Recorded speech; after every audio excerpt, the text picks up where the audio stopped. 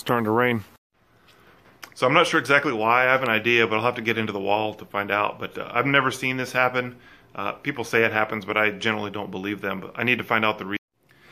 So I took some separate video that I'll have to put together I'll do an Instagram short, also for YouTube, kind of explaining the whole thing. But it's kind of interesting, and I'm going to... Have I mentioned that I love troubleshooting? Especially when I figure out what the problem is.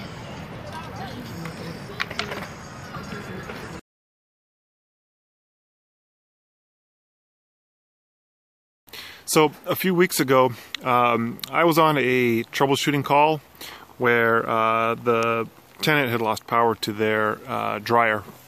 Got out there and I couldn't figure out what the problem was. It was a dedicated circuit from the panel. The breaker had power going out of it, and it was dedicated, as far as I could tell, to the outlet. I could see part of the wire in the wall because it had been opened from previous work or whatever. It was in the garage. And I tested it. Power was leaving the circuit and power was in the wire, but it didn't get to the outlet itself. And so I had done a lot of troubleshooting, and I almost gave up. So I actually have 3 theories as to why or how this could have happened. At this point I can't tell, so I'm gonna have to dig into it, but I'll find out the answer. And just as I was leaving, I was thinking about it, and I finally determined what the problem was. So this is actually a good learning lesson, and is what I'm going to try to do is piece together a bunch of video that I recorded while I was there, and hopefully it's a good lesson. We can actually learn a couple of lessons from this one. And so I don't really want to say too much about it because I'll actually show you with the video here that I'm going to record. So unfortunately, when I went out there to troubleshoot it, I was out there for a while, and I ended up figuring out what the problem was, but I didn't fix it. I needed to get approval to fix it, and so I sent in my my estimate to get the work or the problem fixed. I didn't get approval to go back. The owner basically took my work, the time that I was there, and the troubleshooting that I did to determine the problem, and gave the work to somebody else after I figured out what the problem was. So this is another subject which I actually have talked about in the past, but I just want to stick to this one issue, which actually is a really good learning lesson for troubleshooters, electricians that are troubleshooting, as well as just your regular homeowners that either are going to see this problem that we'll talk about, or who don't understand electricity and cause this problem to happen. What we have is a 30 amp circuit. So the dryer is a 30 amp dryer. It's on a 30 amp 2-pole breaker.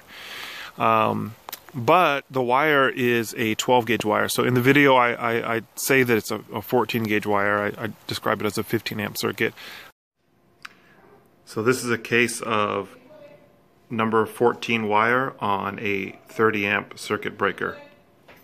So it's actually a 12 gauge wire, but the same issue applies. The same problem will arise when you're putting basically 30 amps on an undersized wire. So if you're putting 30 amps on a 15 amp circuit, which is 14 gauge wire, or if you're putting 30 amps on 12 gauge wire, which is a 20 amp circuit, the same thing will happen over time. And I actually had never seen the result of this in the past, and it's really interesting. So I did take some videos.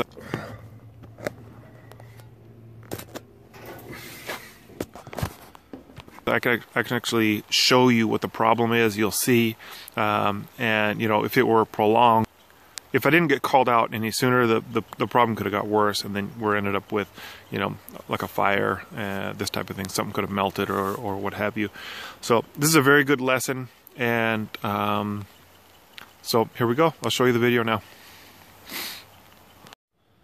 Basically that plug all the way down there draws 30 amps or close to 30 amps, and the wire that's going to it is only made for 15 amps. So the wire, which is Romex, going from that panel to that outlet down there, is actually damaged inside. I'm in a low ceiling basement here. But in these next 3 clips, there's 2 things you could pay attention to. First of all, you're going to see yellow number 12 Romex.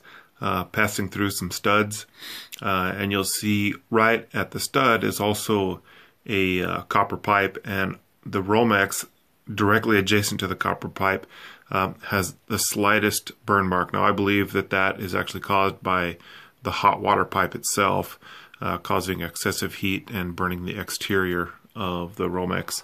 But at the end of the third clip, you'll see a clue, which I'll show you more of later, but you'll see a clue if you look close at the Romex. You'll see something that I missed when I first looked at these first images. So take a look.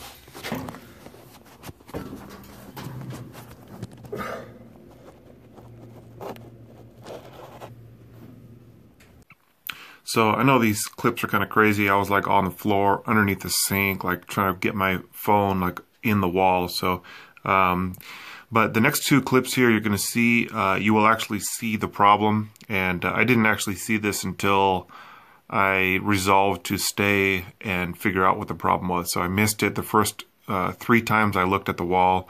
I missed this.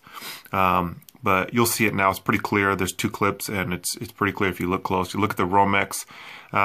It's not directly visible because the problem is actually on top of the Romex, but you can clearly see that the Romex is damaged and what that damage looks like when 30 amps is put on 20 amp wire. So it's pretty interesting, and I wish I had been able to go back to actually do the entire repair so I could take the Romex out of the wall and show you exactly what this causes, but you'll still get a good idea here at these next 2 clips. So take a look, and these are good lessons learned here.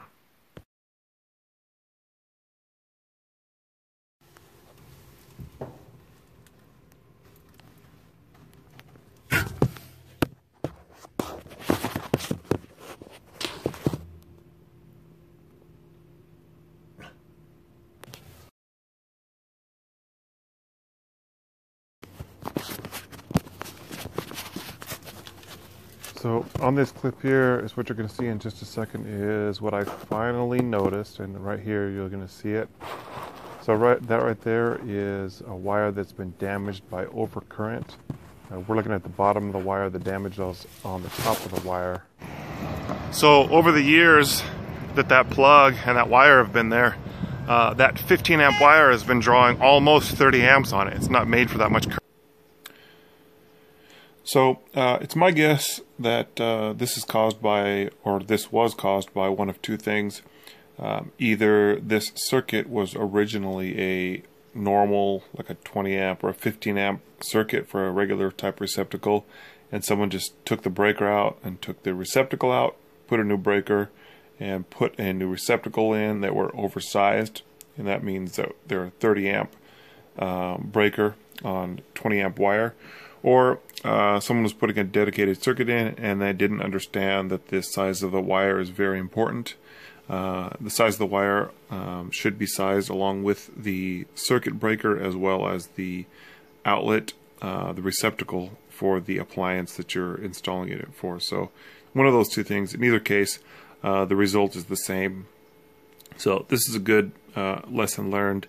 And I hope it's been helpful. I know it's been a longer video, but I hope you enjoyed it and learned something from it. So remember to be safe, and we'll see you on the next one.